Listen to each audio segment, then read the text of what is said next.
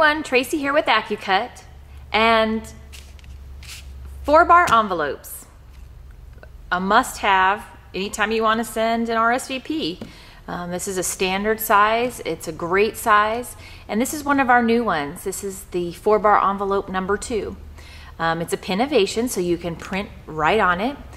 We already had a Pinnovation 4-bar, but it was a baronial style. And so we've decided that we had a lot of people asking for just the standard straight flat edge. And so we came out with that. And it's just beautiful. It's so much fun to be able to print basically your own envelope liner. You don't have to place one in there. You can print your own. And or you can just do just a simple name, and then printing your own return address, and then obviously on the back of the envelope, and it's ready to go. You just print on both sides of the paper, and voila, it's done.